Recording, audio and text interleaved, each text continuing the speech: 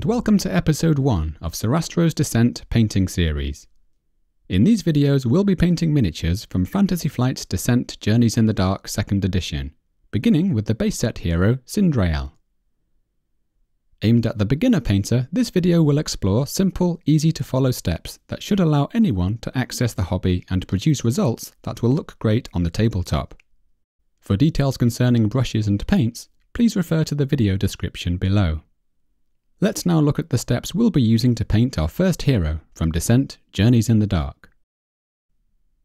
We'll prepare the miniature by removing any mould lines and priming the figure with a white spray-on primer. We'll then apply bright, neat base colours along with some simple dry brushing for the armour and shield.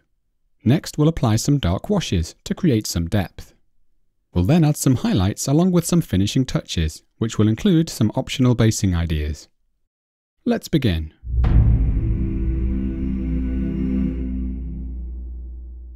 First, we check for any mould lines and carefully cut or scrape them away with a craft knife. Next, we need to prepare the surface for painting with a primer. For my heroes, I've chosen a white spray-on primer, and I'm using Citadel's Corax White, which is actually an off-white light grey. A couple of light sprays should provide good coverage without causing any loss of detail. Once the primer is dry, we're ready to apply the base colours.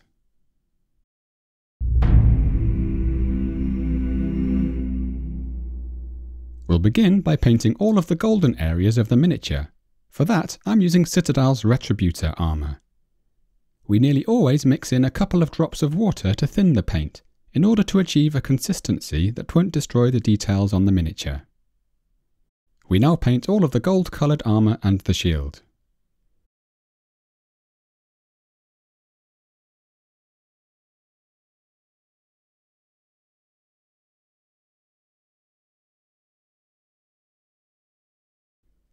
Even a single coat of this gives us a beautifully rich, bright golden colour, but a second thin layer may be needed to create a truly solid finish.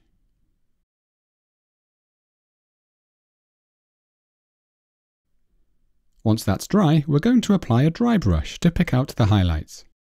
To do this, I'm using Citadel's Golden Griffon, which has a thick, dry consistency, but this can be done with any shade of light gold you like. Using a large flat brush, we collect some paint, then wipe most of it off, before lightly brushing the miniature repeatedly until we have a look we're happy with.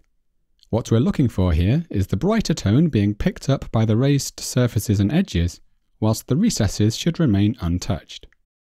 The reason we're adding this dry brush highlight now rather than in the highlighting stage is simply because it's a slightly messy technique, and at this stage we don't need to worry about hitting the other areas of the miniature, as they've yet to be painted. Dry brushed highlights usually give a slightly rough finish, which may not be ideal for smoother textures like fabric, but is okay if you're looking for a simple but effective approach to painting armour. With the dry brushing complete, we can now paint the remaining parts of the figure. For the gloves, I'm using Averland Sunset, once again thinned with a little water. For all of these base colours, 2 or 3 layers may be needed to produce a strong, even tone. For the areas of green fabric, I'm using Sybarite Green.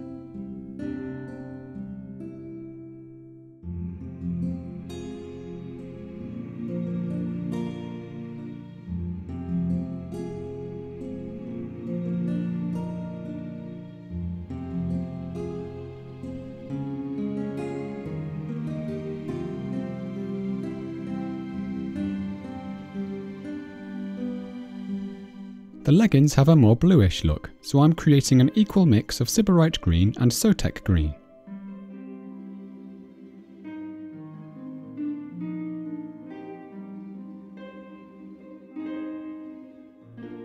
I generally work with a size 1 brush, but might switch to a size 0 for more detailed work.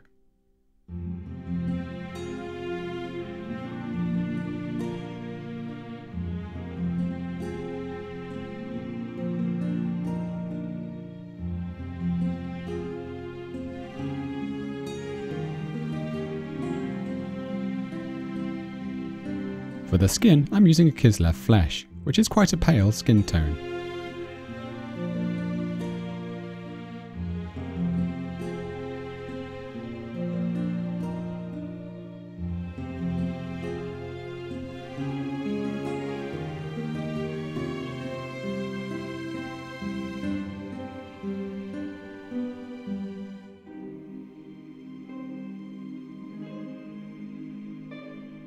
I'm now using some Screaming Skull for the hair. This may seem a little pale, but the colour will change significantly when we add the dark wash in the next stage.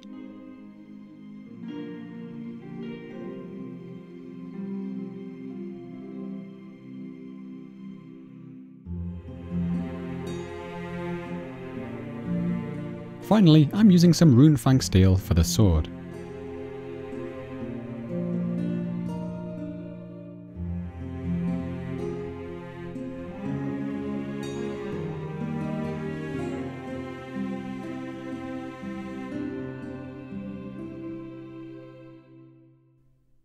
With all of the base colours neatly applied, we're ready to do some shading.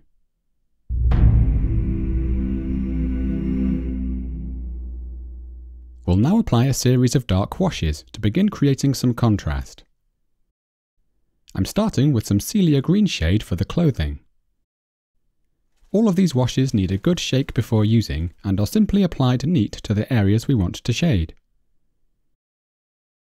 We're using this shade for all of the blue-green areas of fabric. We can see here what a nice job the wash does of darkening those recesses down.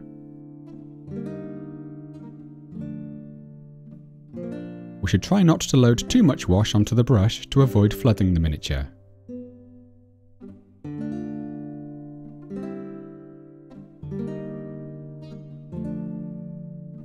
Next, I'm using some Reikland Fleshade for the skin.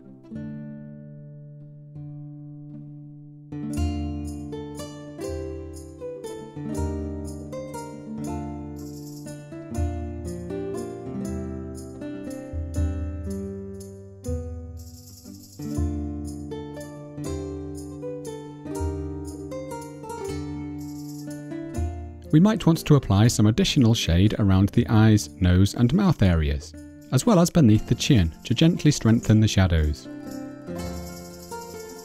For the armour and shield, I'm going to create an equal mix of Agrax Earthshade and Casandora Yellow, using 3 large brushfuls of each.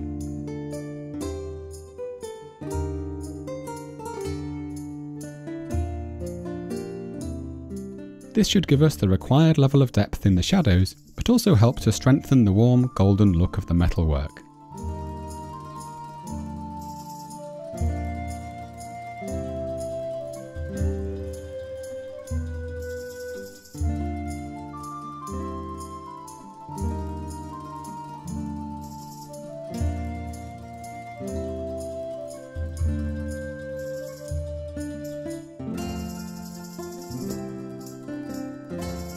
We can also shade the gloves with this mix.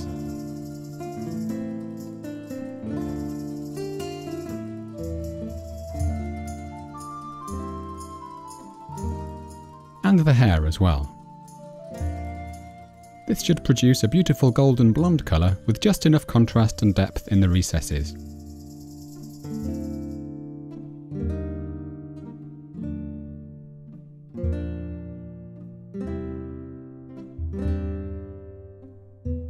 Additional shade may be added selectively to further darken the shadowed areas and accentuate the form.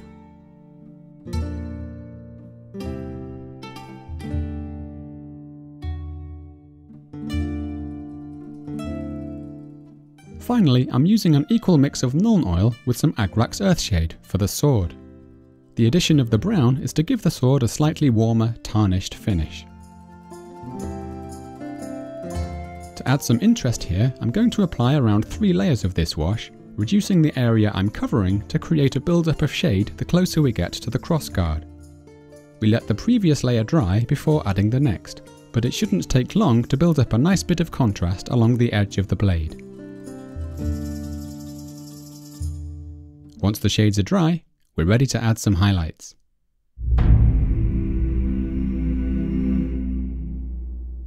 We're going to begin by highlighting the green fabric.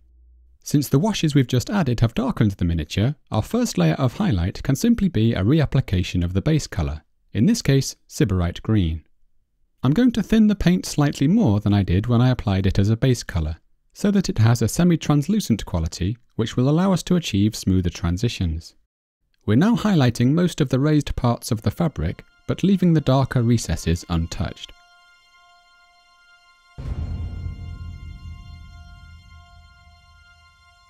Here on the cloak, I'm building up the highlights in 2 or 3 thin layers.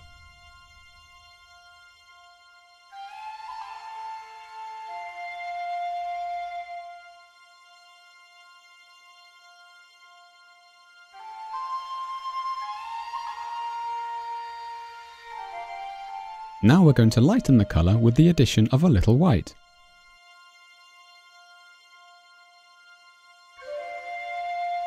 This lighter highlight now wants to cover a smaller area within the highlights we've already added, focusing on the most raised peaks in the fabric and the tops of the shoulders, since these are the places we expect would catch the most light.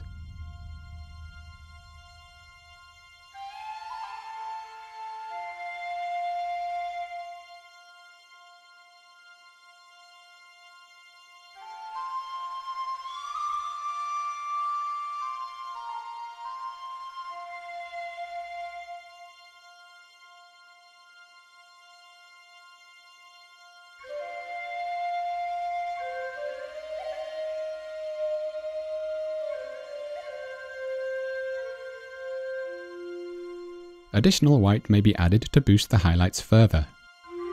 Giving the brush a small twist on some paper, or your hand even, can help maintain a nice pointed tip.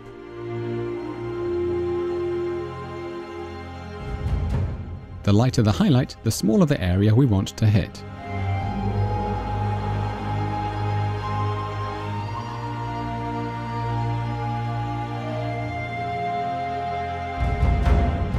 Here I'm using the side of the brush to add an easy bit of edge highlighting to the cloak.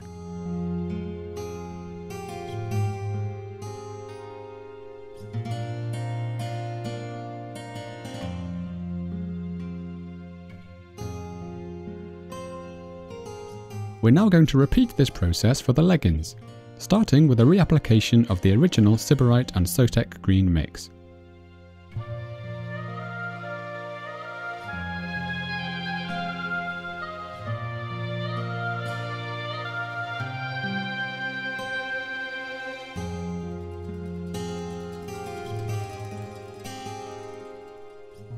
And once again, we can simply add some white to produce a lighter tone for the smaller, most raised parts of the fabric, as well as the edges.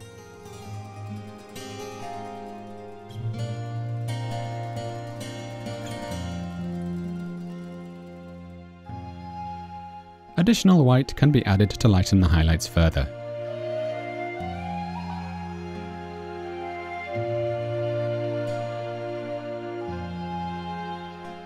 For the skin, we can reapply some thinned Kislev Flesh, taking care to avoid the areas we want to remain shadowed, such as the eye sockets, the lips, and the areas under the nose and under the chin.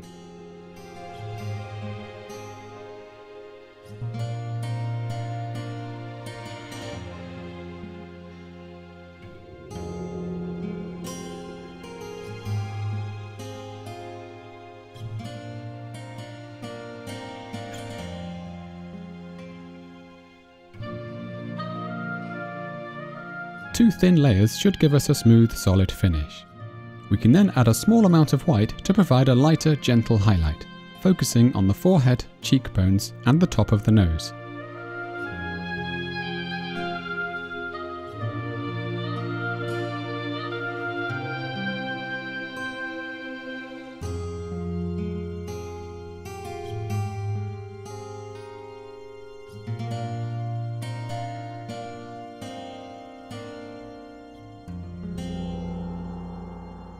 Since the armour and shield have already received a dry brush, you might not feel the need to give them any further highlights. If you do, a roughly equal mix of Retributor Armour with a lighter shade of gold, like Liberator Gold, should give you the right tone to add a few additional highlights, and give a little extra emphasis to the brightest parts of the armour and shield.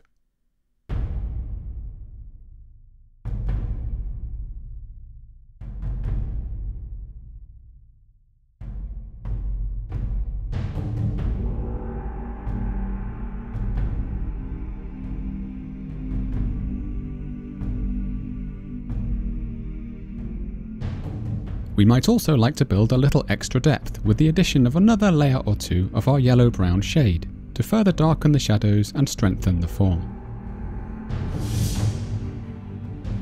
Here you can see I've given the shield some added dimension by giving additional highlight to the left side whilst I've shaded down the right side. For the gloves, we can provide a reapplication of Averland Sunset.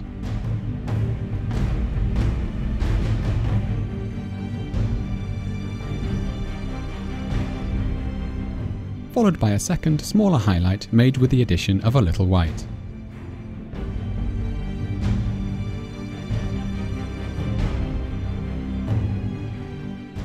It's worth trying to hit the individual knuckles and fingertips with this.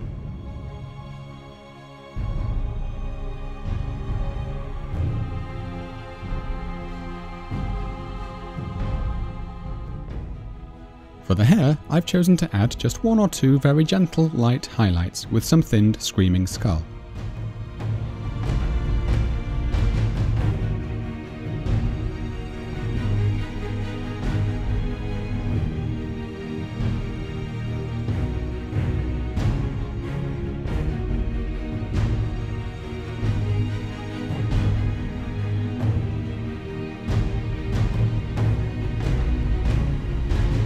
Once we're happy with the highlights, we're ready to add some finishing touches.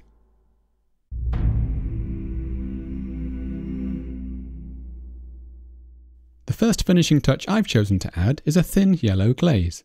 For this, I'm mixing around 6 brushfuls of Lahmian Medium with 1 brushful of Lamentors Yellow. I prefer using a medium for very thin mixes like this because the flow and coverage is better than using water. Now I've measured out the medium, I'm adding my 1 brushful of the yellow. I'm then going to brush this onto the green coloured fabric, the hair and the skin.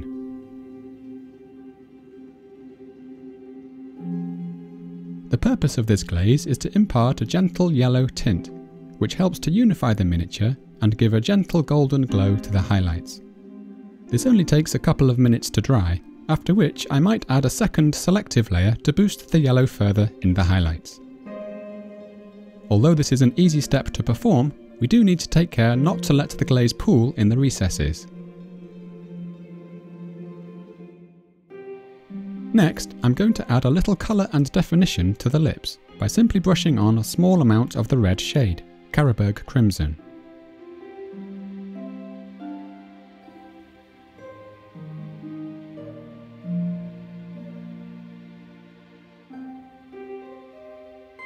I later on decided to provide a little eyeshadow with some Coelia Greenshade.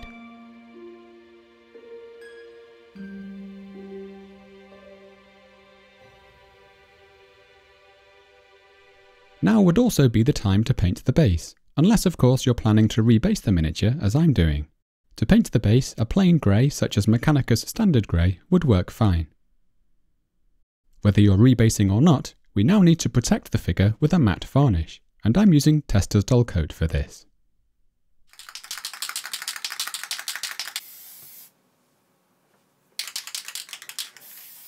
To rebase the miniature, I'm using bases by MicroArt Studio. And here's how I've chosen to paint them. After spraying with a black primer, I'm using a large flat brush to provide a rough base coat of Stormvermin Fur. This will need a couple of coats, and it's okay if we leave some of the cracks an untouched black. I'm then introducing some subtle variety by painting some of the flagstones with a slightly lighter tone. This could be achieved by adding some white to the base colour, but I've chosen to use Dawnstown.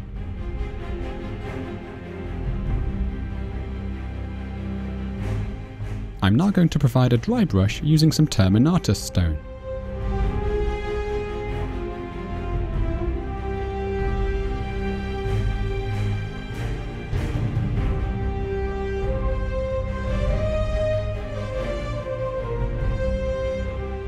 If you're painting a set of bases, it makes sense to batch paint them, as I'm doing here.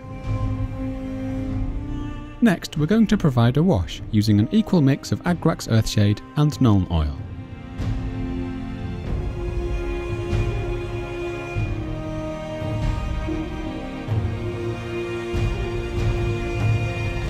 Once that's dry, I'm adding a final, lighter dry brush, once again with the Terminatus Stone, focusing primarily on the most prominent edges of the base.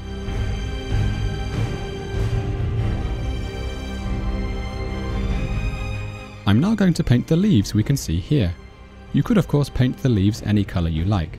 I've chosen a mid-tone green base, followed with some yellow and orange highlights to achieve a more autumnal look.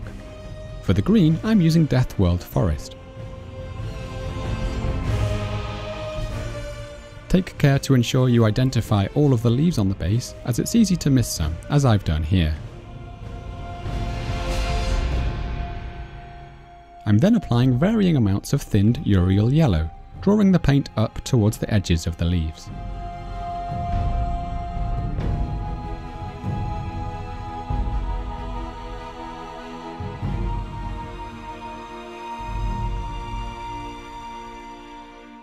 I've also chosen to add some Trollslayer orange to some of the edges or random portions of the leaves to show the effect of the leaves turning.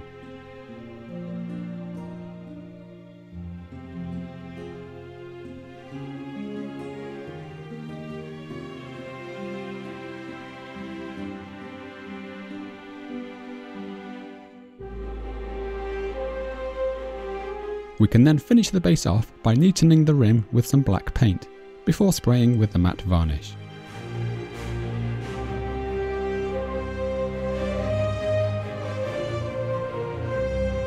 Now we need to remove Syndrael from her existing base with a craft knife, and select the new base we're going to replace it with. For a strong finish, we can use a hobby drill to drill up into the feet and glue in a section of wire, such as a paperclip.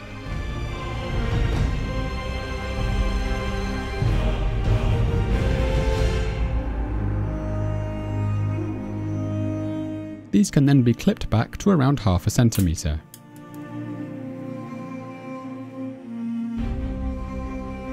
After drilling counterpart holes in the base, we can superglue the miniature into position. And this completes Syndrael. Thank you so much for watching. If you like the video, please subscribe or visit the Patreon page, where you can sign up to help me produce even more content. My special thanks go out to all of the current patrons who are so generously helping to finance this work. Join me again soon as we continue painting miniatures from Descent Journeys in the Dark. Happy painting!